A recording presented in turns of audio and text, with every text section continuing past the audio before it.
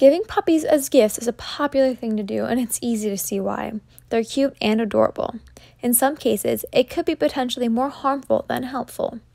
Trey has been working with VIP Pet Care, a mobile vet company, for about 5 years now.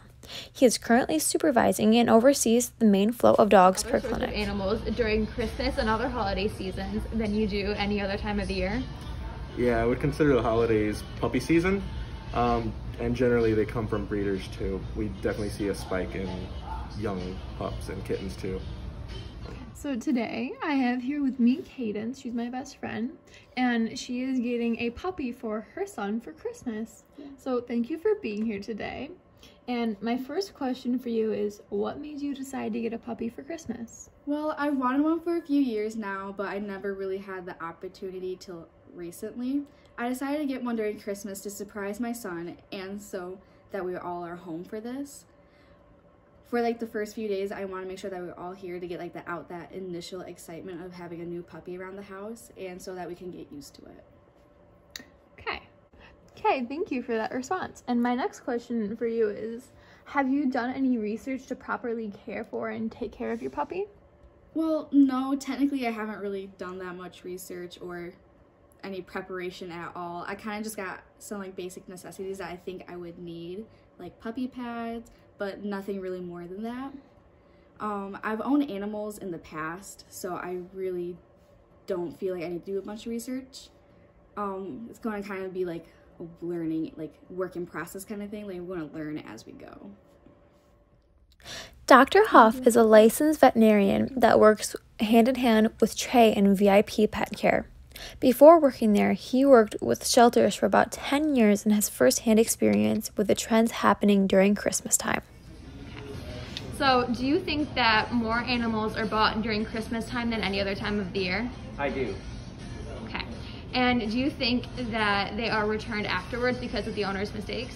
I think a lot of them are because a lot of people get animals not asking the recipient whether they would like the animal. I think they get a lot of animals not thinking about what is the best animal for the recipient, and then the recipient says, I can't handle this. This dog's too big. This dog barks too much. This breed's not for me. Too much. You know, there's a lot of factors there that people need to really investigate before they go jumping to getting an animal of any type for a holiday of any sort. But yes, a lot of animals come back to the shelter shortly after, you know, within a couple months in my experience. You know, they find this unruly animal, they're not willing to train it, they're not willing to take the time to, you know, fix the issues and all that, and then they just give up and turn it back, and then, you know, here's the poor little dog, cat, lizard, whatever, back in the shelter for another go around. Yeah, it happens a lot. How do you plan on taking care of your Christmas puppy? So, at this exact moment, I'm not really sure. Of course, I'm going to be potty training it and make sure it gets the proper amount of food and water that it needs. I also plan on vaccinating the puppy for all the recommended vaccinations that it needs. Where are you planning on buying your puppy from? Well, I plan on buying my puppy from a breeder because it's going to be a purebred and I don't want it to have any health complications, like if it came from a puppy mill. I've heard about those places and what goes on, and I don't want to support like the animal cruelty that is happening there. So are you prepared for the added stress and to set aside time for your new puppy? Well, I really didn't take into the account of the added stress, but I think my son is going to be so excited and willing to help out. If he helps out even just a little bit, I don't think it will be that stressful. I'm also definitely planning on creating a routine for the day where my son can help out taking care of our puppy.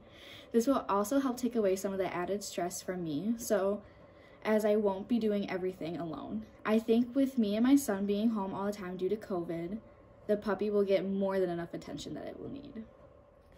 With all the information I gathered from my research and the information given from Cadence, Dr. Huff, and Trey, you can determine that people need to be more prepared for animals that they can possibly be getting for Christmas.